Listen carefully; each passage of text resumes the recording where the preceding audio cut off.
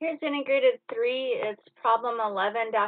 It says Omar was 8 years old when he received $25,000 from his grandmother's estate. His father invested his money for him in a fund that earned 6% annual interest, compounded quarterly. Omar's father was hoping to see the investment doubled by the time Omar was ready for college. Another fund offered the same interest rate, but the interest was compounded continuously. The second fund was a little riskier, however. So I was only asked to do letter B. So I'm going to briefly go over how you would you need the answers for letter A to do letter B. But so for letter B, for letter A, you would have just used this formula for compound interest. You could Google it or get it off of your math notes box. So the principal was 25,000. So you'd put in 25,000 for here, and then they're asking about doubling it. So you'd put in 50,000 over here. But then when you divide both sides by 25,000, you would end up with a 2 over here and a 1 over here. So that's why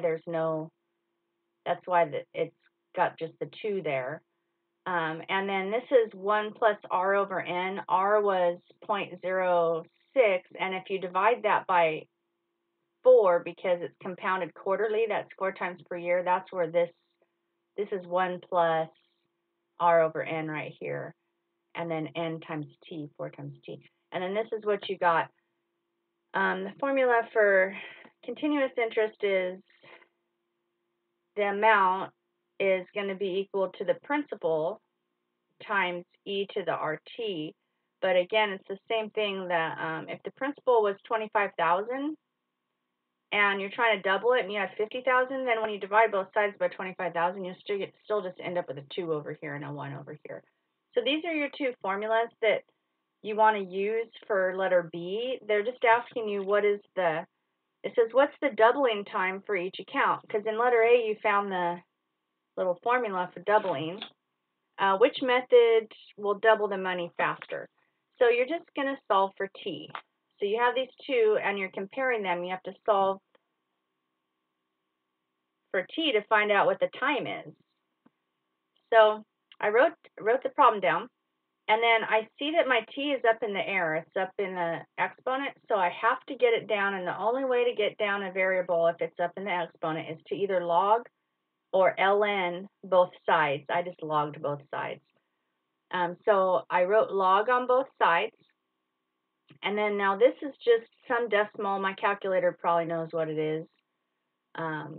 Log of 2. And then this, I'm going to use, there's a log law that says if I have a logarithm, I can bring this exponent down out front. And so that's why you'll see right here that I have the 4t out front. Okay. But then I was trying to solve it. I'm trying to get that t by itself. So I'm going to divide both sides by the 4 and the log 1.015. So that's what I did. I see these are canceling out. And that gives me my t all by itself. And over here I divided by 4 log 1.015. And my calculator is able to just do that. So I just had to, I pushed I pushed log 2, and then I pushed my equal sign so I would get the number, and then I pushed divided by, and then I put big parentheses around this and typed in 4 parentheses. I put in a bunch of parentheses and typed that in and pushed the equal sign, and then I got t is 11.64.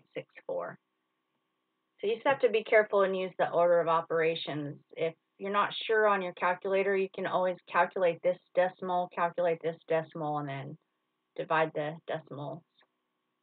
Divide this one by this one. Okay, and then here I did the same thing. So here I'm starting out with 2 equals e raised to the 0.06t. On this one, I could either log both sides or I could ln both sides, but I know that ln of e equals 1, and that makes my math a little easier, so I chose to ln both sides. Ln of 2 is just some decimal that my calculator knows.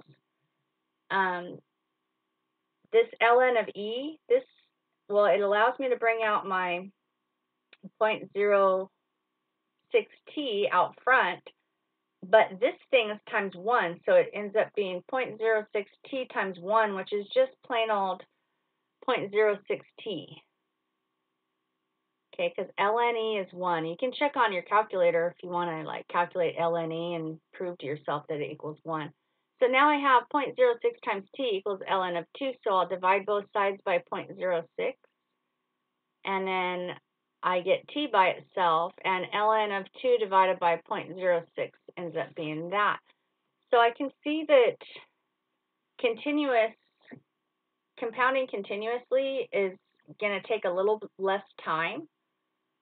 But they said it was riskier, so maybe it's not worth it because it's not that much faster, you know what I mean? Just for this is 11.64 years and this is 11.55 years. Probably doesn't make a difference. Your answer key says the difference is only about a month, so it probably isn't worth the risk.